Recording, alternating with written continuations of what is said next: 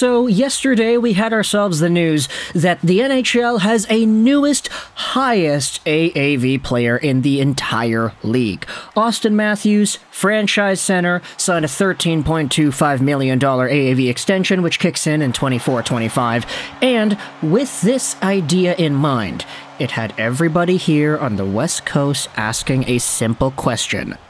What does this mean for Elias Pettersson? Now, it also helps that on the same day yesterday, or did this video come out 2 days ago? I'm not too sure. We had ourselves an interview done with Elliotte Friedman, wherein he asks Pettersson a bunch of questions about the contract situation. This interview was published on Twitter, and it's kind of outrageous. Pettersson is in Stockholm, Sweden, and Friedman is literally there with him on a boat. Like, yeah, I said it was outrageous, but it's cool at the end of the day. Elliotte Friedman, for some reason, is across the pond having video interviews done with professional camera crews, and Elias Pettersson is there answering questions about his preference living in the city and his contract extension negotiations. Essentially, what we gathered from this video interview was that Elias Pettersson was in no rush to sign. And this was validated by Rick Dhaliwal, who went out there and said this. 2 weeks ago, I mentioned it was all quiet on the Pettersson contract talks and there's no rush from either side. A new deal was never happening this summer. Now, of course, this is not the same as Matthews and Nylander. Elias Pettersson will expire in 23-24 as an RFA.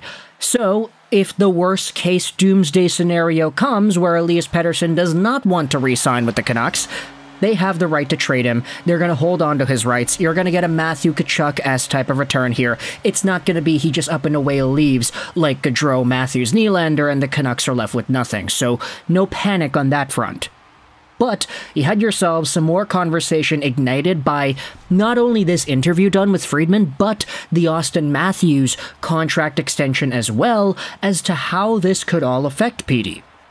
Cam Robinson went out there and said this after the Matthews signing. Why would Elias Pettersson sign right now? He can go off for another career year, see what direction the team is going, and get a better gauge on the cap ceiling. His value is only going up. He's smart, and I think he'll maximize everything. Jeff Patterson then replies saying this, I hear ya, but I can think of 90 million reasons to sign now if he really wanted to, but I can also think of 100 million reasons to wait. The only actual risk is a career-threatening injury. Virtually any other scenario sees him at least maintaining the value he holds right now. Why not bet on yourself and have a better understanding of what you're committing to for the majority of your career? Pettersson has been very adamant about wanting to win. He talked about this in the interview with Friedman on the boat. He even said this as far back as a few years ago. Here's a tweet made by Grady, citing an Elias Pettersson interview from a few years before he had signed his last contract.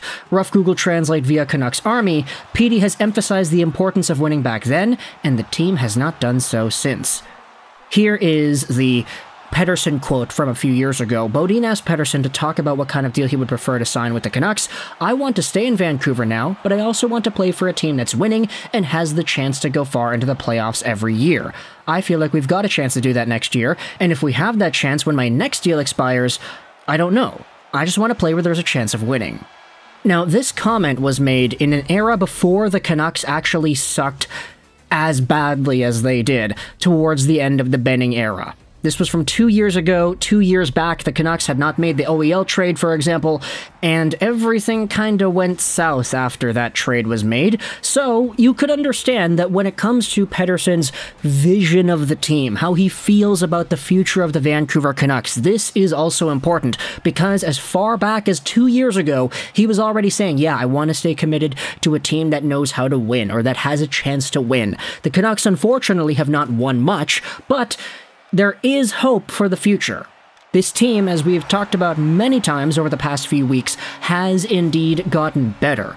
But with this Austin Matthews thing presenting itself in the spotlight, now if you're Elias Pettersson, all you gotta do is just take a look and say, huh, that guy's making a lot of money. And I'm in a position where if I signed right now, I could make a bunch of money too, but if I wait it out, if I go out there and have a better season than I did in 22-23, that in which he's already said he wants to do. There was another interview of Pettersson getting on the ice in Sweden, I believe.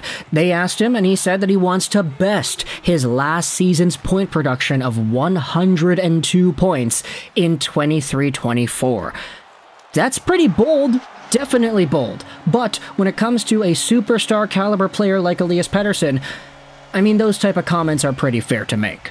To help us expand this point further, we're going over on an article published by Ian McIntyre yesterday after the Matthews signing. Why the upcoming season could be a crucial tipping point for Pettersson and the Canucks. McIntyre, link is going to be in the description by the way, goes out there and writes this: unable to agree this summer on a long-term extension, the most important thing that Elias Pettersson and the Canucks have in common is that both sides desperately want to win. The team's success or failure this season could influence Pettersson's decision about re-signing when he becomes an RFA in 2024. This article then has a short interview done with Pat Brisson, the agent of Elias Pettersson. He told me I want to focus on my game. I want to focus on the Canucks being better. You know, there's a lot of changes lately, and I think we owe it all to ourselves to just, go in and do the best we can. There's a lot more media attention in Canada, right? And you don't want it to become a distraction. The main focus will be for Pettersson to perform, and hopefully he and the team will be in a better place this year. It's more that than anything else. And to evaluate, both sides can evaluate. Let's all sit down at the end of the year and explore where we're at. Pat Brisson emphasized that Elias Pettersson becomes only an RFA next summer when his current 3-year bridge deal expires, and that UFA status won't arrive for at least another year beyond that.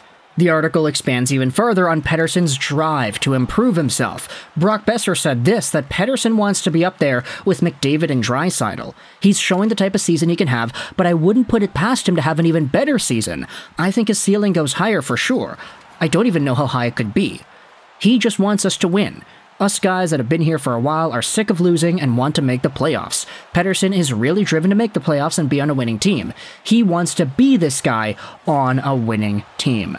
And so, while it may seem sort of like a backhanded thing, I remember when the Pettersson comments initially, like 2 years ago, when he said he wants to be on a team long-term that can win. I remember when he said that, there were a few Canucks fans that were saying, oh wow, look at that, Pettersson only really cares about winning, he doesn't really care about the Vancouver Canucks themselves. And while that's a fair critique, I can understand where people are coming from. Oh, the implication is if the Canucks start losing, Pettersson might leave.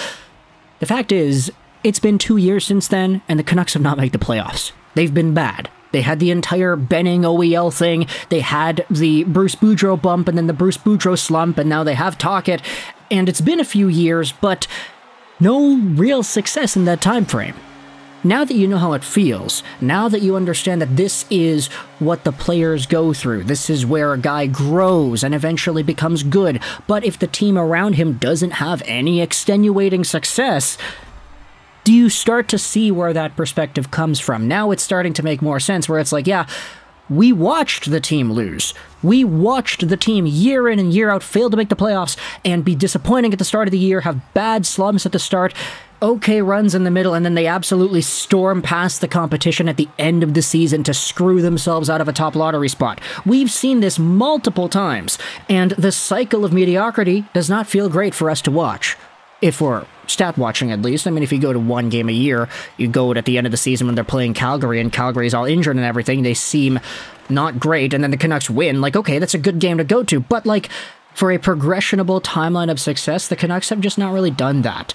And this upcoming season, based off of everything we've seen from the players involved, from the team they're building, this team looks like it could be the team to finally push for a playoff spot. And if they show off well, as they did in the 2020 bubble, if Elias Pettersson is looking at this team and saying, yeah, this is a team that I feel like I can lead to a third round, to a Stanley Cup Finals, then that is the outcome we're looking for. Not for his pity, not for him to sign just because, oh, he's committed to Vancouver, but because he feels that there is a team here that can win.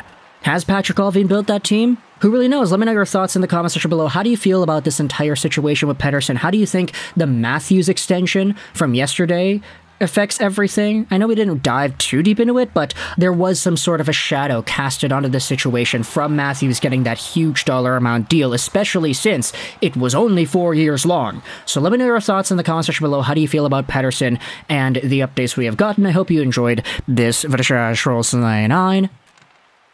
And bye.